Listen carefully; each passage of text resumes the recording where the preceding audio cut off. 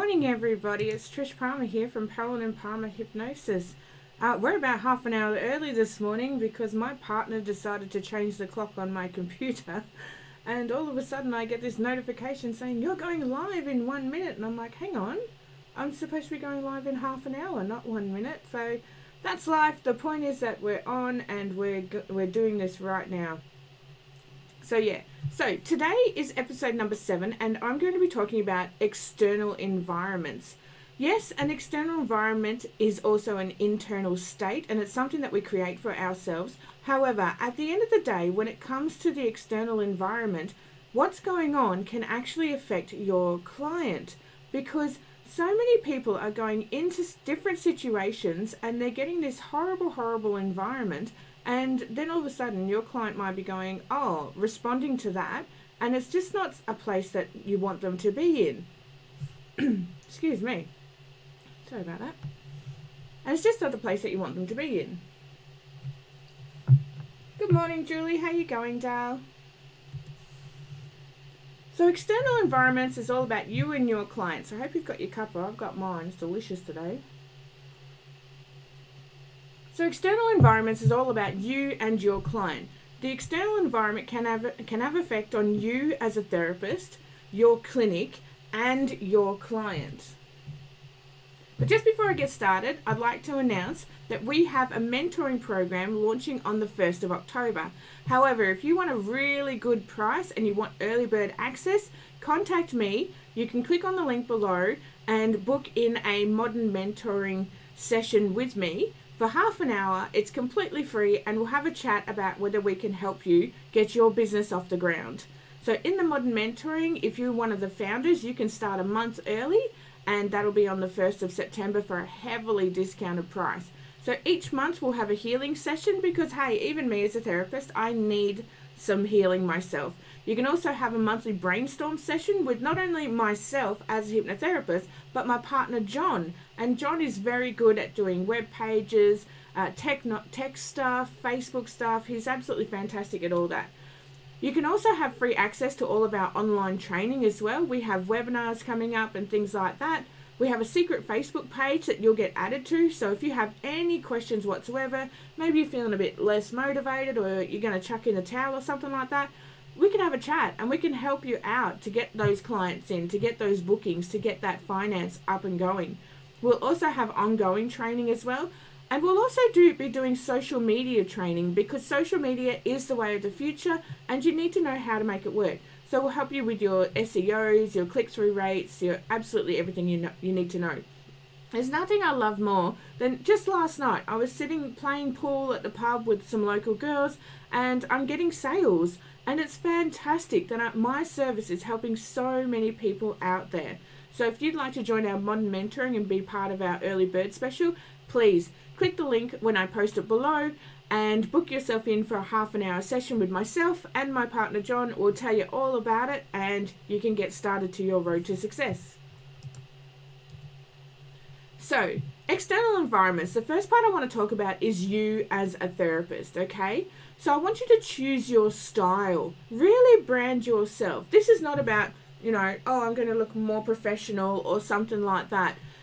Bands like AC/DC got known for what they do because they had a style about them. Pink, she has a style about her. Lady Gaga, she has a style. Choose that style and really nail it. Now, just remember also, it's a good thing to be different, but be really good at it, okay? So choose your style. Doesn't matter whether you're from Victorian era, whether you really love that. I personally love flowers in my hair. I don't mind having my cat because it's part of my style. So choose your style and really brand yourself. As a therapist, you don't have to have the whole white room, white sheets, white this, you know, clinical shirt, blah, blah, blah. I've had clients in my clinic where I have gone and changed into something more casual because they've related better to that, especially when it comes to teenage children. And you as a therapist, you need to live it, work it, breathe it. Simple as that. Put yourself out there. Don't be afraid to be judged. And at the end of the day, just be the truest version of you that you can possibly be.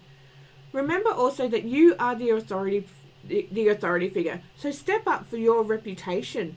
If you are a hypnotherapist, then when people ask what do you do, tell them you are a hypnotherapist. Be very proud of that. Own that.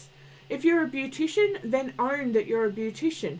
If you're an accountant, own that. You're going to get judgment no matter what happens. So at least own your identity and live it, work it, breathe it.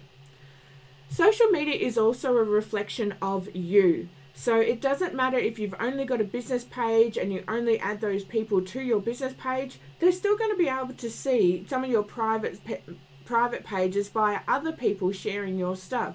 So social media is a reflection of you. So make sure as a therapist with your environment that your social media reflects you as yourself. Not what your dramas are going through, not dramas that are happening to your uncle or something like that. Make sure it is a reflection of the professional that you want to be. If you're having issues or something like that, just don't put it on social media. It's really simple. Contact your therapist or go and put it in a diary. Talk to your friends. Go out to the pub and have a couple of drinks and chill out. Get it out of your system. Go play some sport. Do whatever you need to do. But keep it off social media because it is a reflection of who you are. If you look at my social media, it's covered in funny cat videos because I love funny cats videos. And that's a reflection of me. Also, you as a therapist, people are watching and they're always picking up on your energy. It's amazing the amount of times I've gone down the street and somebody has said to me, I know who you are, you're Trish Palmer. So, hi Julie. She's like, I know who you are, you're Trish Palmer, you're a hypnotherapist. I've gone and played sport and then people have approached me going, you're a hypnotherapist. I've gone to another state and people have recognized me. So people are watching as much as you may not even know that they are watching. And the last point I'd like to make is also to be humble yet proud. If somebody says that you're good at what you do, thank them. Thank you for that. Because you can be humble yet still proud of the service that you're offering or the product that you're offering, how you've changed their lives, how you've helped them. Don't go into this, oh, well, I'm not really that good. Own it. Take the compliment, be the authority figure. Now I want to talk about your clinic. Your clinic is a reflection of you. So again, choose your style and brand yourself and be true to it. I am very steampunk, which is an artwork that I follow, and I'm very zen as well. So my clinic is actually quite dark and it has a very big zen cat Buddha sort of thing because I love cats, and it's got a very big cat Buddha. It's like half the size of a torso of a body. It's absolutely huge, and I've got steampunk stuff and clocks absolutely everywhere because that is my style, and people love my room. I love even working in my room because it is a reflection of me. I love it. It's just an extension of me. The environment has more than just visual appeal also going on. So when you walk into a room, it's not just visual that's happening. It's also smell, touch, temperature. All these things matter. When I first started many years ago, I was really struggling. And I got to a stage where I actually didn't have the heater on. I lost a lot of clients out of that, and I had to turn on the heater. I had to make it warmer in there and more friendly. Make sure your room smells really nice. And all of the fabrics and things like that that your clients are sitting on with their chairs, they must feel nice as well. So there's a lot more going on than just a visual appeal. Also, your quality is representing your style. I have seen people who offer services and they've got some crappy fold-out chair that's cost them like $10. Seriously, upgrade. You really have to upgrade because it's all about representing your style.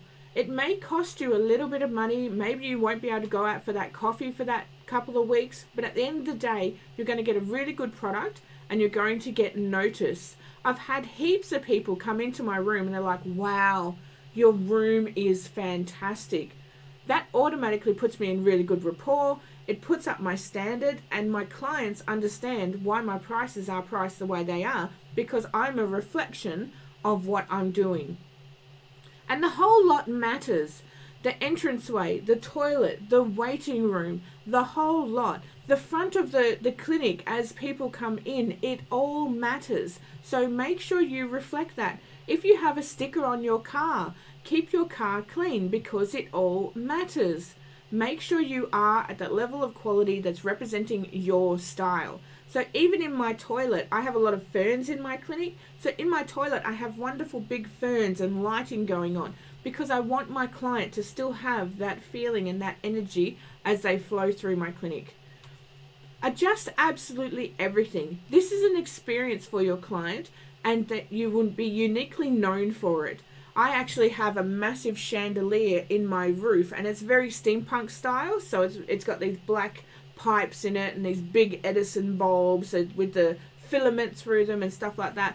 And it's a talking piece. People actually lay there and gaze at that chandelier and go, wow, I love the lighting in here. I keep it very ambient as well, so it's really quite low. And you just adjust everything. Make it uniquely yours and really represent your style. And again, be humble yet proud. I love that people want to talk about my lights and my curtains and my Zen cat and things like that. They get this wonderful feeling as soon as they walk in, and it's amazing the amount of times a new person will come into my clinic, they'll sit down and they'll go, I just know you're the right one for me, I can feel it. And that all comes from my room. It's not a clinical room, I'm not all dressed in white or very sterile and things like that. I keep my room very, very clean. But at the end of the day, it doesn't feel sterile, medical, or anything like that. That's just not my style. So find your style and go with it. Your client will reflect the environment. That's what we're all going for these days. If places are being left behind, like I've been reading a lot about my local area and some of the restaurants that are failing and things like that. And that's because we're part of the new experience era. People want an experience. It's no longer about just getting a schnitzel at the pub or something like that. It's about having all of these options and experience. They want to go to a cafe because they have a unicorn milkshake. It may be just a standard milkshake, but all of a sudden they've got a glass, it's in the shape of a unicorn, they've got all these sprinkles happening, blah, blah, blah. People are looking for an experience, and it's the same with you as a therapist. It doesn't matter whether you're a hairdresser or what you are, people are still looking for an experience. Because if you're going to be a run-of-the-mill same of everybody else, then they're just looking for a price, not an experience. And I don't want those kind of clients. Also, make sure that you're in a mindset where you can blow expectations. I love my room. When people come into it, they're like, wow. They love it. When I come out with the information that I have, they're, wow. Really blow expectations when it comes to your client. I have programs that I sell to my clients, and there's been heaps of times where I have said to them, look, it'll take this long, and I would like to do a pain one for you completely for free at the same time. I'll just add that into your package. And they're like, yes, I would love that. I would love that. So make sure that you are going to blow expectations, an unnatural mindset as such, because they're not expecting it. Also understand the way your client dresses, the way they speak. This is a reflection of the environment they hold within themselves. So they're actually bringing their home environment to you. You can gain valuable information from this. Help your client understand how the environment they are living / working in can affect the internal environment.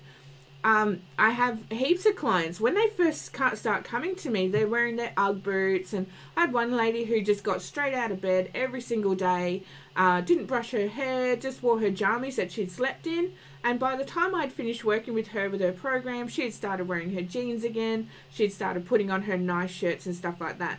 So your client is actually a reflection of their environment and their lifestyles that they're going through. So have a look at that. Listen to the way they're talking, what they're wearing, the way they're holding themselves, because they're reflecting their environment. If your client's environment is of low quality, do not be afraid to do a session with them about raising their standards and their self-worth. Give your client what they're needing, because this is something that they're wanting and they just don't realize it. That's all it is. So don't be afraid to just do a coaching session, even if it's just for half an hour, about how they can raise their standards and have more self-worth. And this is happening everywhere, okay? It's happening everywhere. It's all about the experience.